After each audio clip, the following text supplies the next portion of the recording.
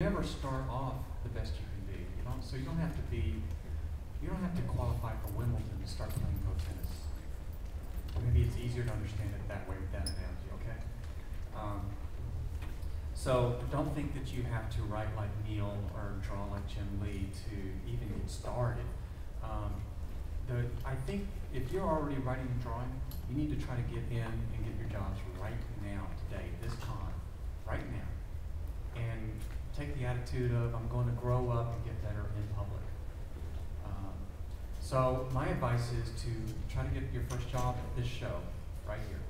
And if you can't get it with the big guys, then just try to meet your peers, somebody that is, if you're an artist, try to hook up with a writer that already has a story and a script and they're desperately looking for an artist. I mean, there are perfect matches for you here somewhere in this show. If you can't find a match and a project here at this show, whether it's going to be published or not, whether it's going to be published at Kinko's or at Image, if you can't find it here, then you're just not ready.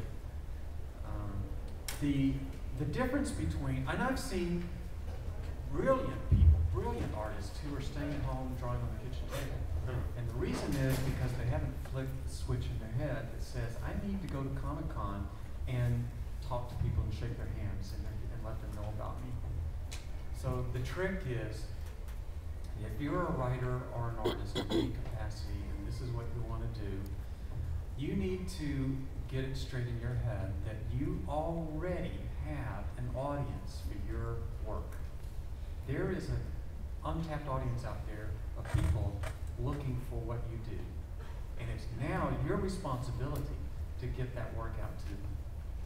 You have two responsibilities as a creative person. One of them is to develop your craft. Another one is to make sure that the world sees it. So if you spend all your time drawing and now you're ready to go public, spend this con doing the public thing. Let everybody know who you are. I'm one of the most shy people you would ever meet. If you see me in Houston, I would never say hi first. But I have a booth here, and I put my face out and I talk to people and all that because it's more important to me that people read SIP than I be comfortable. You know what I mean? So leave your artistic insecurities and shyness in high school, and once you get ready to go out in public, do it. Go for it. Just let people know who you are and show everybody. When I was in the first year of SIP, when I was trying to get it popular, I would show it to everybody. And that means people that would not give me the time of day. People that would, if I passed them in a parking lot, I would be at risk of them beating me up. I look so different from them.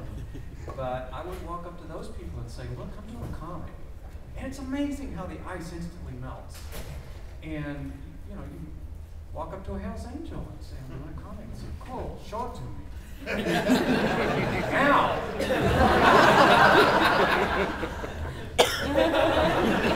Show up the comic and they go, yeah, this is cool. So who do you work with? Well, nobody yet. Well, I know a guy that works for Image. Come over here. I'll introduce you. And that's how it happens. There was a guy yesterday that walked up. You may have seen him. I'll out him because he's here to be outed. There's a guy, a really neat-looking young man, a kid, probably about 21 years old, and he wears a cowboy hat and belt buckle because he's the real thing. He really is a cowboy from Alberta, Canada. And he has come by for the last 3 or 4 years and shown me his art portfolio, and he is just so good in the last 4 years. He showed it to me yesterday, and I wanted to be sure to pass on to him my enthusiasm for his efforts and just let him know you've really got something here, and it's time to go to work. And this page still looks amateurish, but this one is totally original. You really are able to do this kind of thing really well. And I started giving him names, and if I could have left the booth, I would have walked him around and introduced him to some people. So that's how you do it. Just go out and start meeting. Start off by meeting all the people you like, and then meet all the other people. You're not trying to make a circle of friends. You're just trying to grow your readership. So, and if you're lucky, that becomes one and the same.